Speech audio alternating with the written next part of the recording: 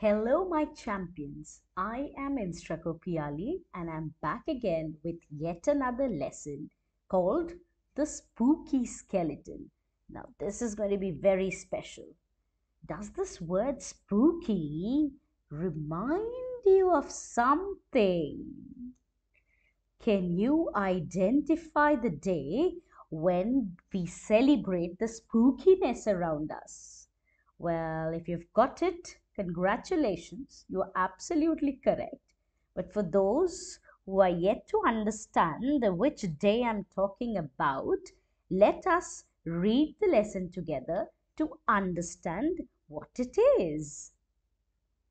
On the morning of 31st the October, a buzz of excitement filled the cool autumnal air.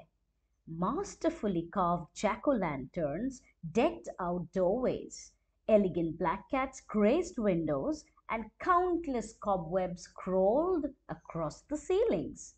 The classroom at the local school was a zoo. All of the rambunctious students discussed nothing but their plans for Halloween. What would they dress up as? Which movies were they going to watch? How many sweets would they get from trick or treating? All students, that is, but one, Becky. Rather than look forward to it with eager excitement, poor Becky dreaded Halloween.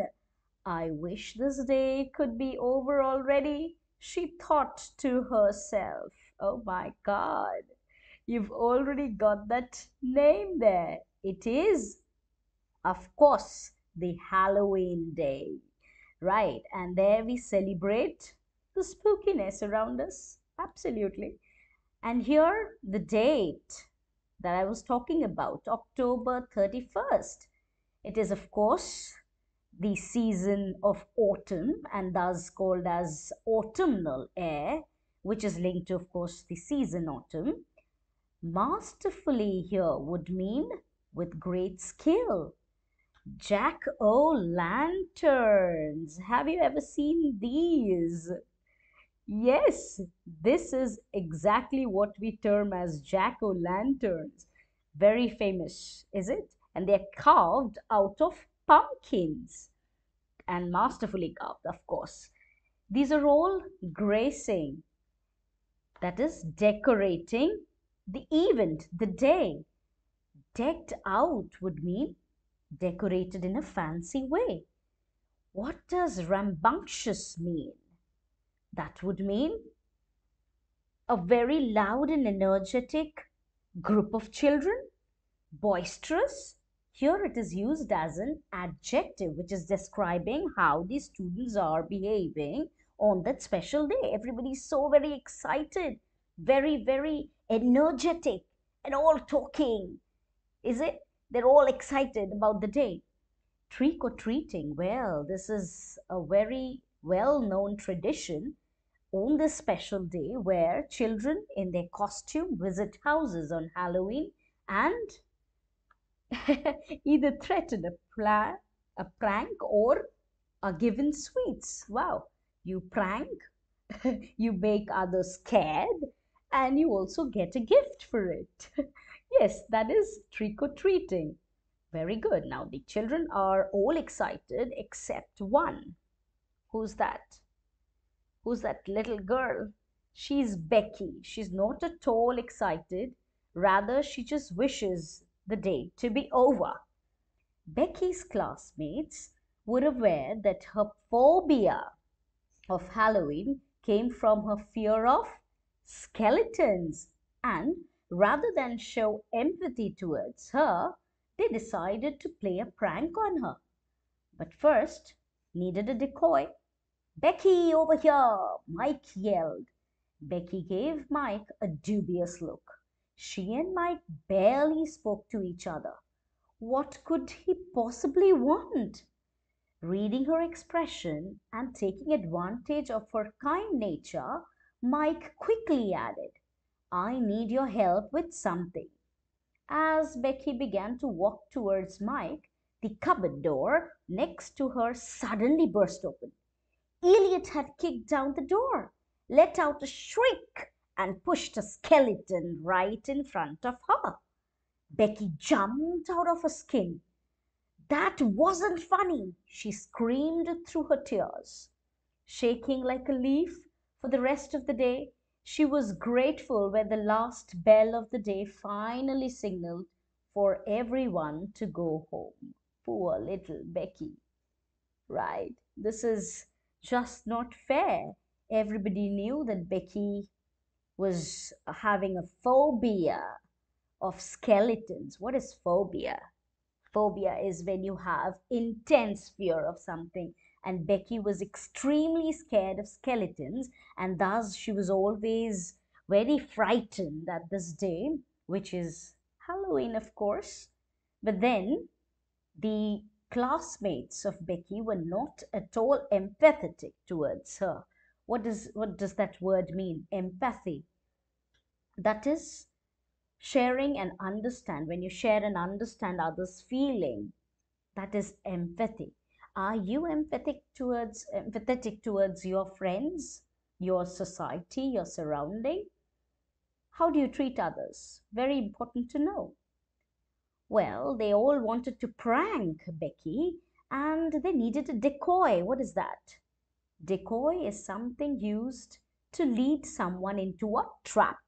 So they actually used Elliot to get Becky near the cupboard, and then whoop, a skeleton came out. Wow, that is not fair. Have you been treated like this ever by somebody? If you would have been there in place of Becky, what would you do? Are you also scared of something? That is absolutely okay to be scared of something. That is absolutely okay. But we should know how to deal with that, right? But before I go to the next part of it, I would like to get your attention to a word here. The word is P-O-O-R, poor. Okay, now poor. Does that give you an understanding of what the word is? Can we use this word poor in different ways? Can you tell me what does these words look like? Are they similar or different? Well, P-O-O-R, poor, can be used in two ways. One can make you understand that a thing or something is of an inferior standard or quality, and the other meaning of poor could be poverty stricken. All right, now the words that I showed you are going to tell you about a new concept. What is that? Have you ever been through these words? Homophones or homonyms? What does that mean? Well, homo, as you may know, means same. But the difference occurs when we put a nym or a phone. Homophone is comprising of two words. Homo means same. Phones means word, sound. The sound of a word, okay? And the next one, homonym. Homo again, same. Nym means name. So what is the difference? Well, homophone are the words that sound same, but the spelling is different, and so is the meaning. Whereas homonym, they sound the same, spell the same, but they mean different. Like I have example for you. For homophone, I have used the word sun, S-U-N and S-O-N. They mean different, but then they sound the same. But the spelling is different though. And for homonym, I've taken the word fair, as you say, F-A-I-R, which spells the same, sounds the same, but means absolutely different. The teacher was being fair to me, where you are absolutely just. Are you going to the fair today? a place of enjoyment. And for homophones that I have, the sun rises in the east and my son studies at Oxford.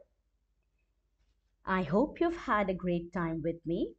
The next time that we meet, we are going to continue with the lesson, and your homework is to let me know different homophones and homonyms that you've learned in today's class.